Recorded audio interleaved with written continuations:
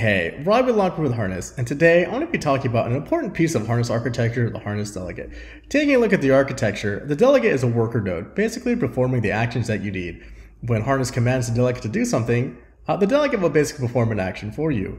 Now, if you haven't installed a Delegate before, that's your first time leveraging Harness, let's go ahead and get that installed. To install the Delegates pretty easily. Log into the Harness platform and come down to Setup. And then go to Harness Delegates. Let's go ahead and install a delegate. So I'm going to click on install a delegate.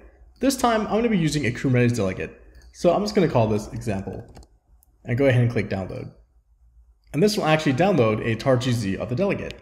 With that downloaded, all you have to do is expand it. And let's actually crack open the folder here. And all the instructions you need to install the delegate are actually in this README here. But with being a Kubernetes delegate, I do need a Kubernetes cluster. And since I don't have one, I can actually spin up Minikube, and let's get started with that. Let's go ahead and start Minikube up. And this might take a second for Minikube to come up. Go ahead and download everything that we need. And with Minikube up, all we have to do is run this basic command here to go ahead and install the delegate. It has all the sequential warnings you need. So all we have to do is wait for a couple seconds. And just like that, your delegate is installed.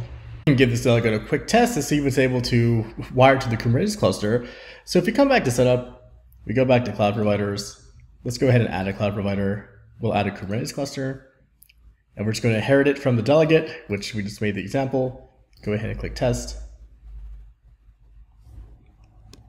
And bam, just like that, you have a Harness delegate installed in the Kubernetes cluster, or in this case, Minikube, and now you're able to deploy to it with Harness if you add it as a cloud provider. Until next time, cheers, Robbie.